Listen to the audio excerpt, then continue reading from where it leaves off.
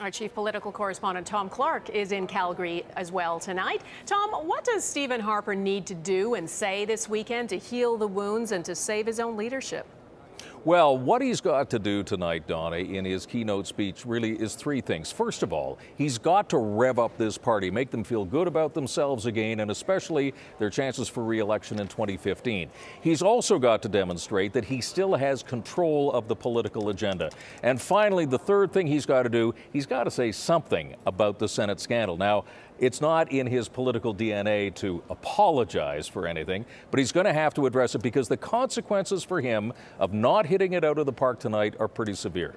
A lot of delegates around here are very uneasy about how the Senate scandal has been handled at the very top, and Stephen Harper can't really rely on his cabinet necessarily to pull him out of a hole. A former cabinet minister told me that the feeling around the table in his day was that if Stephen Harper stumbled and fell, not a single cabinet minister would stop to try and pick him up and put him back in his chair again.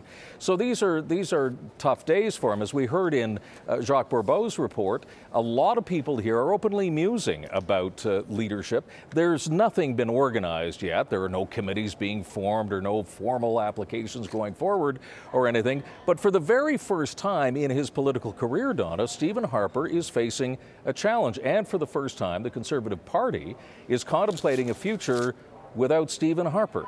And that's got to be weighing on his mind tonight. Pretty serious stuff. Tom Clark in Calgary for us. Thank you. And for more on how the Senate scandal is casting a shadow over the Tory convention, you can visit our website, globalnews.ca.